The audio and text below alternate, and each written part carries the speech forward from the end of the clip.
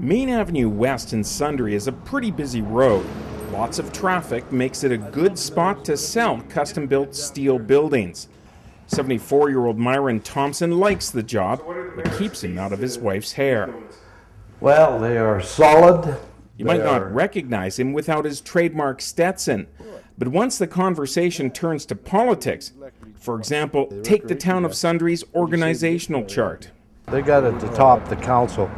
Well, the council shouldn't be at the top. It should be the ratepayers. That's the top of any organizational chart.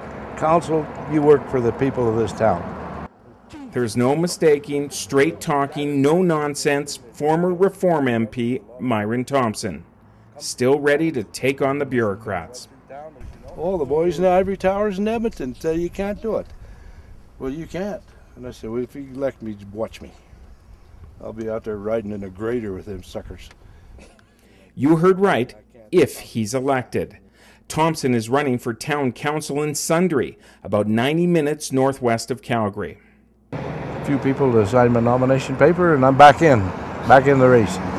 After 15 years in federal politics, Thompson retired in 2008. Now he's back, looking to return to the town council seat he first won back in 1974.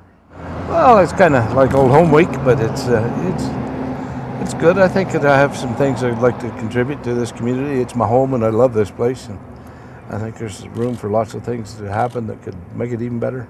These rocks to stop and gather up, and it forces. Getting on council isn't a make work, keep busy project. Where it wants to go. It really wants to be over there. That's where it used to be. We've got a problem here, and we need to get it fixed before it becomes a tragedy. One of Thompson's main priorities is to protect the town from the eroding banks of the Red Deer River. The river took a 90-degree turn, as you can see through here. It runs right into that bank. A severe flood in 2005 changed the river.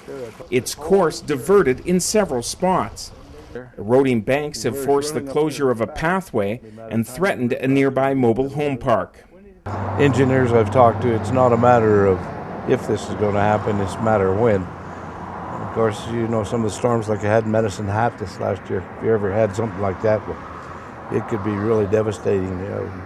If elected, Thompson will be calling on the provincial government to help out. You know, it's difficult, it seems like when you're in a small town, to get the ear. Yeah. And I think I can get their ear. I think he'll do a wonderful job. Lori Buchan fondly remembers Thompson, both as her high school teacher and as the mayor. He's a wonderful person. Yeah, his family is, he's a family man. He's just a great guy. Excellent, excellent. He's got lots of energy, and his heart, no matter what he goes in for, he gives it. That trail used to be quite a ways inland, and now it's... While the battlefield may be different from the federal scene, the polarizing, take-no-prisoners Thompson is always locked and loaded for a political fight. Well, I've always got something to say, it seems like, when it comes to this political scene. It'll be quite a catch, eh? With files from Tony Seskis, Rick Donkers, CalgaryHerald.com, Sundre.